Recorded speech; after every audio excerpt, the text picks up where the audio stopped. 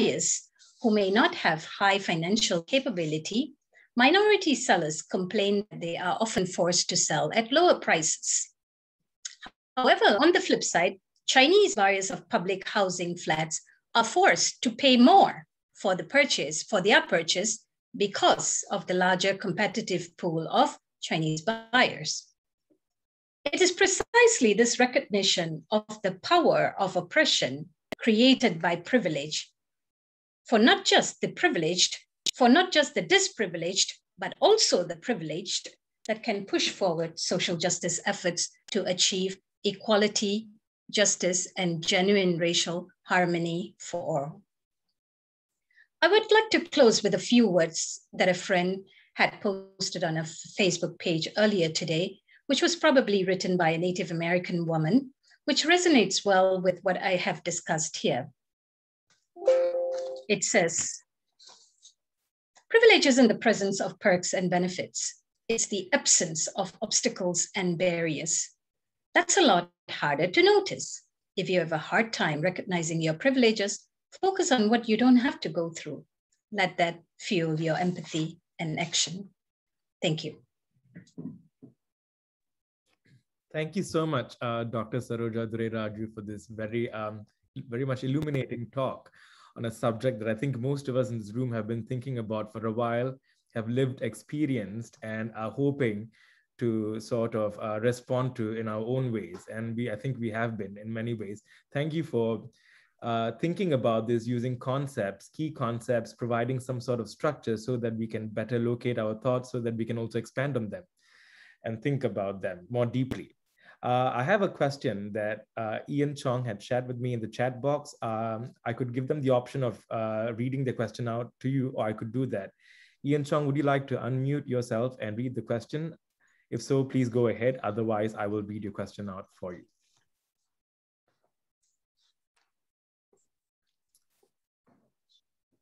Yes, okay, so I can read that. So the question is, does meritocracy in Singapore reinforce Chinese privilege and not just make the latter invisible? Might structural disadvantages that set minorities back be attributed to ability, enterprise, or diligence, such that Chinese privilege not only gets obscured, but further exacerbated? Okay, Praveen, can you share it on the chat of course, with yes, me? So, I will do that. It's a rather long question, yeah, so it is. Thank you. Meanwhile, if you have questions, please feel free to share them once Professor Dorairajoo is finished answering this question. Otherwise, of course, unmute yourselves to do so. Hang on.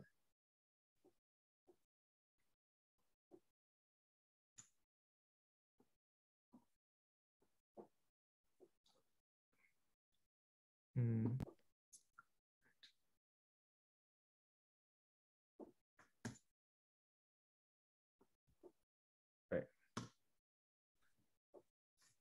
Thank you. Welcome.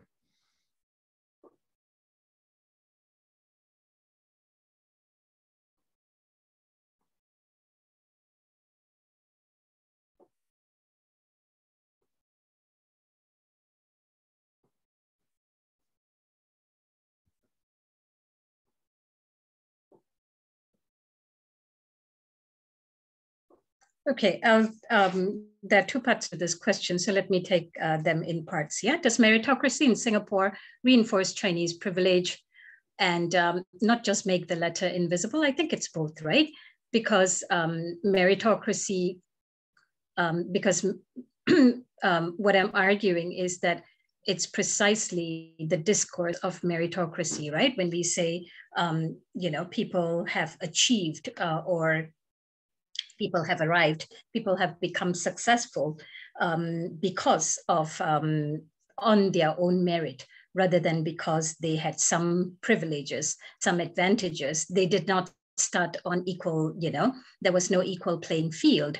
That kind of argument kind of fails in Singapore. So in a sense, by saying that, what meritocracy does is that it actually reinforces, it actually not just makes privilege invisible, but it reinforces Chinese privilege. I think it's a dialectical thing that is going on here, right? It might be a little bit difficult to fathom it, but I mean, if you look at it at the theoretical level, you can both invisibilize privilege, but also reinforce it through the idea of meritocracy, basically because privilege is invisibilized. Because privilege is invisibilized, it can act to reinforce privilege. I don't know if what I'm saying makes sense, but I'm trying to understand it in a conceptual manner. I'm just trying to use words which will help me to conceptualize it in that way. Precisely because it is not visible, it becomes stronger. It has more power. It gains power precisely because it is not visible. Yeah.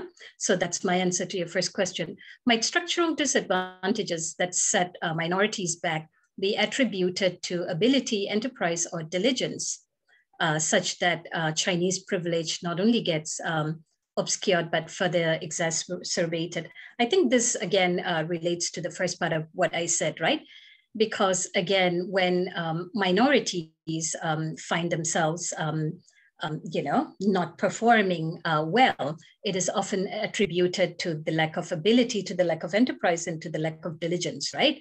So we have an entire, the government used to operate on a huge kind of cultural rhetoric regarding the Malay community, where they said the Malay community in Singapore had what they called a cultural deficit, right? The cultural deficit thesis was very much used to define the Malay community. What do we mean by cultural deficit? That means Malay culture was not inherently in tune to for economic development kind of idea. So this was constantly and consistently used as an argument for a long time, at least until the 2000s, to depict and define the Malay community, to say why the Malay community is not doing well, why the Malay community is falling behind in Singapore's, highly mobile kind of, economic progress system, was what was constantly present.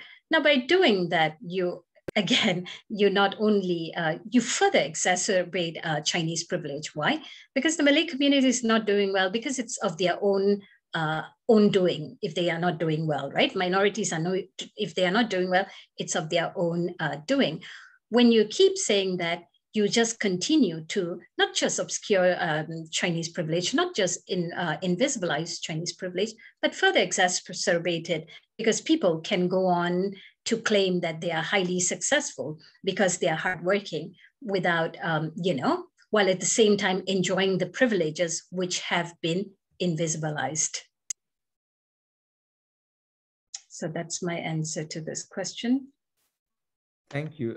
There's another question by Timothy Lowe in the chat box. He shared that with everyone.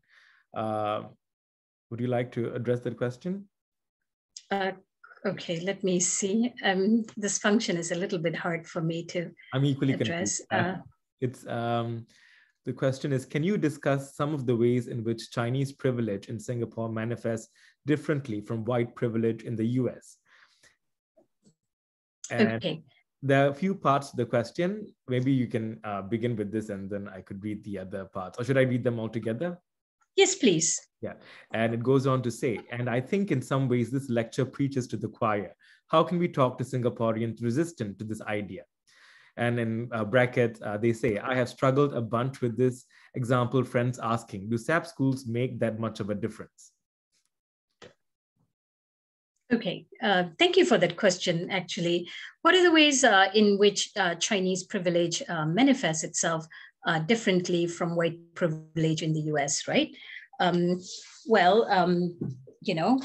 concept of Chinese privilege, several scholars, as I showed just now, including Daniel Goh and Terence Chong, right, have argued that the concept of Chinese privilege seems to be a transposition of white privilege.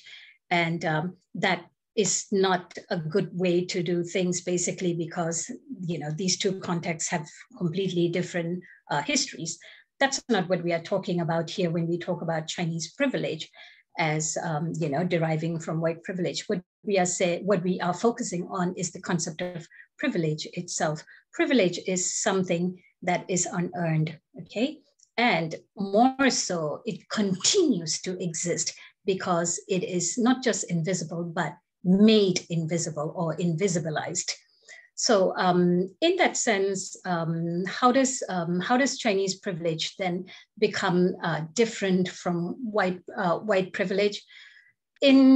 Well, I think one of the important ways is exactly what's happening in this lecture, right? Why I'm doing this lecture, because in the United States, you know, when Peggy McIntosh first started this her whole discussion project on white privilege, I've watched a lot of the videos too, you know, her white participants, the white students used to scream at her, used to cry, used to, you know, fight against her kind of claims of white privilege, used to, you know, walk out of the room, did not want to listen to some of these arguments that were going on.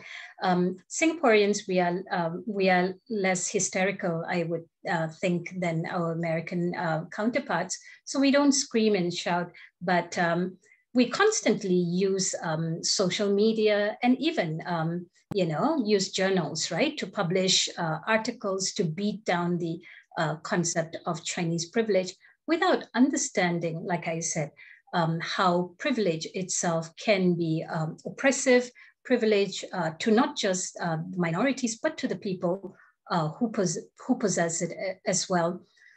So in that sense, I think you see similarities that not just because Chinese privilege derives from white privilege, but just the concept of privilege itself creates creates benefits, but it also creates disadvantages to both groups, I think. That's where I see similarities there, because I come at it from the perspective of privilege itself, okay? Rather than Chinese or white, I come at it from the perspective of privilege itself. And your question on whether SEP schools make a difference to, let me get to the question again. Whether SEP schools, where is the question? Okay, whether SEP schools make that much of a difference. You know, I don't remember the number of SEP schools that we have in Singapore. Is it 13? But the amount of funding that they receive, that the SEP schools receive from the government, is quite disproportionate to the number of, to their numbers, yeah? So the funding that they receive is really quite disproportionate, yeah? So the argument becomes like, why should, you know, a particular group of schools and a small group of schools that is be receiving much more funding than even our general national public schools, right? Why should so much money be put into such a schools? Do they make that much of a difference? If you look at the backgrounds of the people who actually graduate from these schools, or even the background of some of the politicians, even the backgrounds of some of the top office holders in Singapore, you realize that many of them do come from SEP schools. So do they make a difference? Absolutely. Yes, absolutely, I think, because there is so much of privilege founded in these schools that people who actually graduate from these schools actually do go on to make their mark in Singapore society. Again, you know, the government changed its rhetoric, right? First it said, well, it's because we want to encourage those who are really doing well to you know, have a better education.